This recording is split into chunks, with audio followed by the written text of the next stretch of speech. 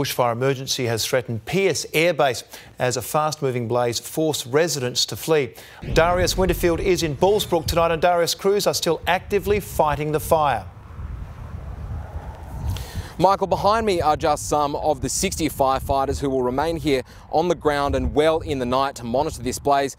Earlier, authorities issued an emergency warning level as this blaze came dangerously close to some of the properties here in Bullsbrook. Their major concern right now is the wind. There is still a strong wind blowing through this area, and they're urging residents to remain vigilant. A 1.5 kilometre fire front tears through Bullsbrook, threatening lives and homes. Fuelled by powerful winds that whipped a wall of flames into spirals. The inferno just metres away from the Pearce Air Base, runways and the control tower blanketed by thick smoke. Aircraft operations were restricted to assist the firefight. Part of the RAAF shut down, with all non-essential personnel evacuated.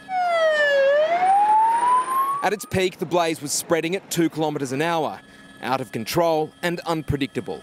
Residents on high alert. I'm just going home now just to make sure everything's all right. The fire started just after midday in a paddock off Almeria Parade. Bullsbrook local Maureen Shorter called 000 when she spotted flames on her neighbour's property. And I'm panicking, I thought it would come across the paddock. There was a heavy presence in the air and on the ground. The ground's quite dry, it's been dry for a long time.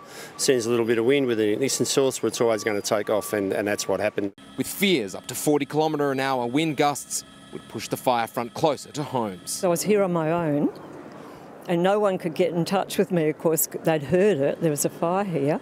92 hectares was burnt in the blaze, but the cause tonight remains a mystery. Darius Winterfield, 9 News.